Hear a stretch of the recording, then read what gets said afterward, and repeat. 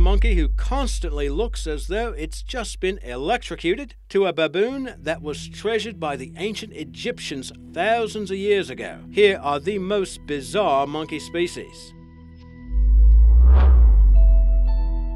White-headed capuchin. Now, any fan of the popular 90s sitcom Friends will remember Ross's lovable, mischievous monkey, Marcel. Well, if you remember that primate well enough, you will realize that it was a white-headed capuchin. Their look is unmistakable, with mostly black fur, a pink or creamy white face, and a crown of black fur on top of the head. Marcel was lucky enough to be on the show because his is one of the most intelligent monkey species on Earth. Their brains weigh around 80 grams, making them larger than those found in bigger monkey species like the mantled howler.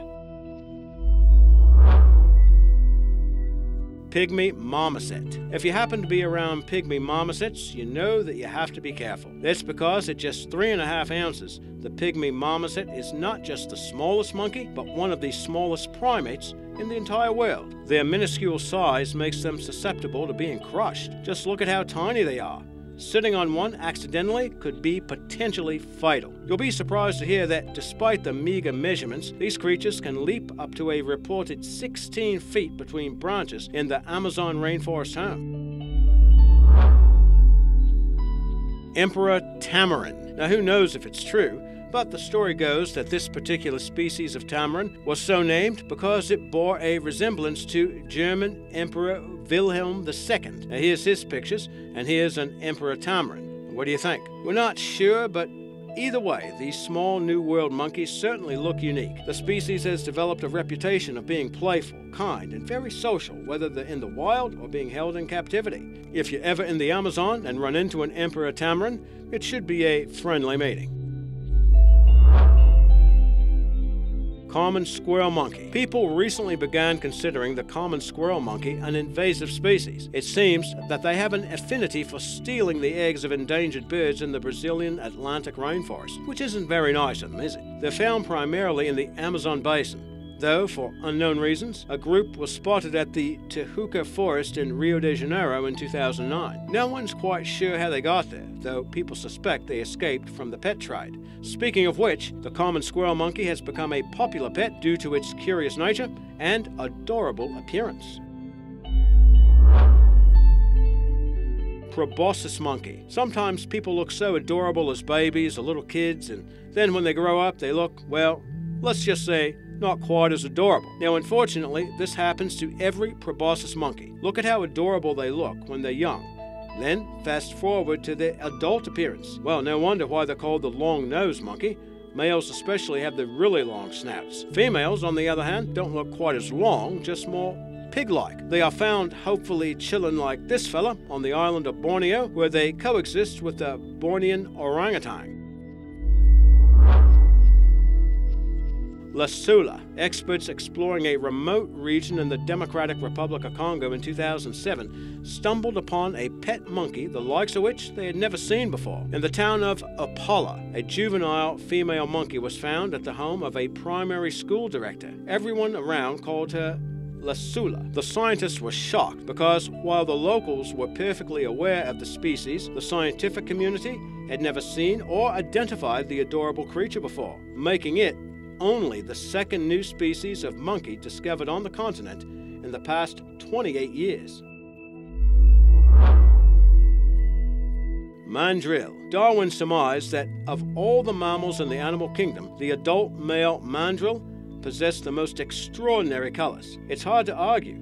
Check out its backside in this completely unaltered pic. The mandrill weighs around 50 to 70 pounds on average, making them the single largest monkey species in the world. Given how large they can get, it might be surprising to hear that they eat mostly fruit, seeds, and leaves.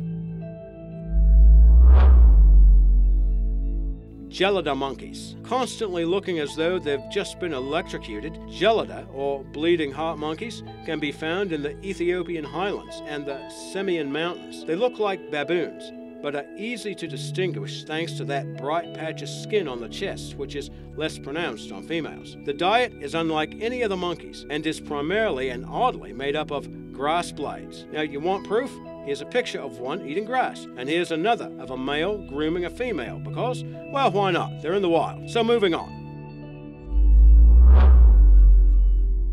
Snow monkey. Outside of humans, the snow monkey, or Japanese macaque, lives in the coldest climate of any primates. They live as far north as the northernmost point of Honshu on the Shimokita Peninsula, but they can be found throughout 3 of the 4 main islands that comprise Japan. Like the white-headed capuchin, the Japanese macaque is highly intelligent. Studies done on Koshima Island, in which sweet potatoes were left on the beach for a group of snow monkeys, yielded fascinating results. The animals quickly learned to wash the food off in the river and even to dip it in the salty sea to give it some flavor. Emerald would be proud.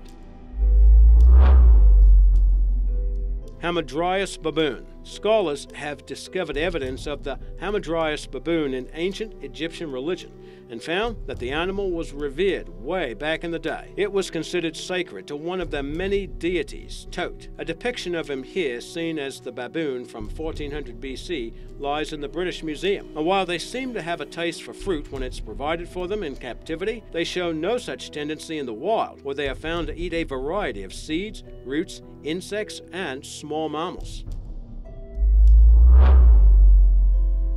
Toque macaque. Infant mortality rates are heartbreakingly high amongst toque macaques in the wild, but if they do reach sexual maturity, they are likely to live a long life of 35 years. Endemic to Sri Lanka, they are easily identified by an unusual whirler on the top of their heads, which looks like a fashion style that could easily catch on with humans. Dusky leaf monkey. Some call it cute and adorable, but we find the dusky leaf monkey more demonic and evil-looking. Their fur range is pretty shocking. Newborns are bright orange and yellow, but eventually change to be more gray, with white patches around their eyes and on the stomachs. They only live around 15 years long in the wild, but have been recorded to live up to twice as long in captivity. White-headed langur. It hurts us to report, but these awesome-looking primates are amongst the most scarce in the world, and they are currently listed as a critically endangered species. The scant population, which is thought to number 70 at the most, can be found on the Vietnamese island of Cat Pa. They look amazing with the bright golden head and shoulders. Between the white-headed langur and the mandrill, the range of colors that monkeys can reach is really hard to believe. Golden snub-nosed monkey. Now, speaking of gold, this old-world monkey's fur is covered in the color. Spread widely throughout China, the golden snub-nosed monkey has a sparse population of 15,000 at the most. They're able to withstand extremely cold weather and spend most of the time in the canopy. The diet's even stranger than the grass-eating Gelada. They prefer lichen, an organism that arises from algae that comes in a variety of shapes and sizes. Red Bellied Titi. The Red Bellied Titi is endemic to the forests and thickets of Brazil. They're just over a foot tall on average and show no sexual dimorphism, meaning mates and gals look exactly the same. Hopefully they can tell each other apart from themselves. Philippine tarsier. Those big eyes that the Philippine tarsier possess are, like all species of tarsier, fixed in its skull, meaning that, unlike us, they cannot move them around. To make up for this, they have an adaptation in the neck that allows them to rotate the heads 180 degrees. Even though the eyes are stationary, their vision is acute, especially at nighttime. You won't be surprised then to learn that these creatures are nocturnal. They also use their great vision to secure their favorite food, insects. They have a diet that, unlike most monkeys, consists of bugs and other small creatures like lizards and birds. Endemic to, as the name would suggest, the Philippines, you'd be hard-pressed to find these creatures in nature. For starters, they average under a half-foot in height, making them one of the smallest primates. Also, they are naturally shy creatures who prefer to stay hidden from view. They've become seriously threatened in recent years from logging, mining, tourism, and low birth rates. Estimates say there are just 10,000 total left at most, and that number seems destined to continue to trend the wrong way. Even when out and about at night, their remarkable vision, along with a great agility, allow them to stay hidden from any approaching humans, save those that possess an invisibility cloak. De Brazza's monkey. Italian-born French explorer Pierre Sauvignon de Brazza was a charismatic, easygoing chap who was an important part of France's history. His exploration along the right bank of the Congo in the late 1880s allowed France to establish colonies in Central Africa, and for his efforts, the Congo's capital was named Brazzaville while under French rule. This monkey was also named after the famous backpacker. Though he's long gone, the man would have probably been honored to have such an awesome-looking monkey named after him. They have a striking white beard that's matched by the eyelids and muzzle. Their foreheads are adorned with an orange crescent-shaped mark. They're also sexual dimorphic, with males weighing considerably more than females. Mantled howler. Groups of mantled howlers can number as high as 40. Now, what's interesting to note here is that these groups usually consist of mantled howlers that are unrelated. Now, this is because when howlers of either sex reach maturity, they are kicked out of the group. Seems pretty harsh, but that's nature for you. Like many monkeys, this species is affected negatively by deforestation, though two of its attributes make it easier for them to adapt to the changing environment than most primate species. Second, they are able to subsist on a diet of leaves. Of all the monkeys endemic to Central America, they are the only ones to eat large quantities of leaves. This is great for the overall survival of the species, but it also makes individuals lazy, because there's just not a lot of nutrients or energy to be had from leaves. It's for these reasons that the mantled howler spends the majority of its time resting and sleeping.